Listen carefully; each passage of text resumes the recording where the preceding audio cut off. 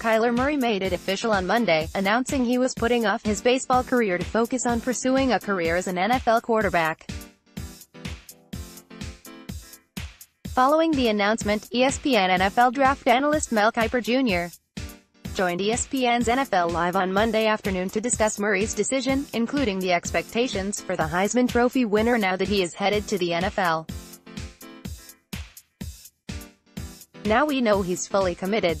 He's all in," Kiper said. "You can't be a part-time quarterback in the NFL like defensive backs and running backs have been in the past. So I think now with the NFL, he'll go the combine. It's not about throwing. We know he's got a great arm. We know he can run as fast as anybody. It's not about his 40 time. It's about the height. It is he 5'9", 5'9" 1/2, 5'10", how teams assess that, how he looks physically in terms of his frame and his body type, and then the interview session is going to be critical. That is always the most critical part of the evaluation process at the combine, those one-on-one interviews with those NFL teams. And teams that know. 4 with Oakland, Giants at no. 6, Jacksonville at number 7, Denver at number 10, Miami at no. 13, they'll all be thinking quarterback, and it's Dwayne Haskins, Ohio State, and Kyler Murray, Oklahoma, as your 2 top QBs in this draft. Murray will be in attendance at the 2019 NFL Scouting Combine in Indianapolis later this month, the first major event of the draft process where he'll get a chance to work out for NFL evaluators and interview with potential suitors. In Kiper's most recent mock draft, which was released in mid-January, he had Murray projected to land at no.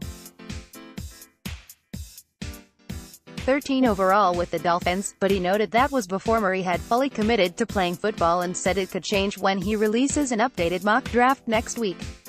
He's interested to see what effect the height debate will have on Murray's draft stock. "I think the height issue is going to be something teams are going to have to debate," Kiper said. "This will be the first time ever that a franchise quarterback at 5'9", 5'10", is going to go this high."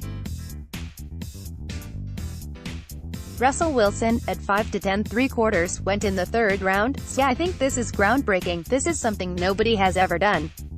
So a GM that does this will do something new and completely new to the NFL." But Kiper does believe that the success of shorter QBs such as Wilson and Drew Brees have helped change the game in that regard. "I think Russell Wilson started it," Kiper said. "I said back when Russell Wilson was coming out that he was going to be a test case. If he makes it big, that height factor is going to go out the window. If he didn't, then it's always going to be that you've got to be around that 6-foot range. 5'10" 3/4, 5'10" 1/2 isn't going to cut it." But John Gruden always said, "Is that much 1 inch going to cause me to pass on a quarterback that much?" And now we're talking about, is he 5'9", 5'10", what is Kyler Murray? The combine will tell us that. He's all in on the NFL, now the fun begins.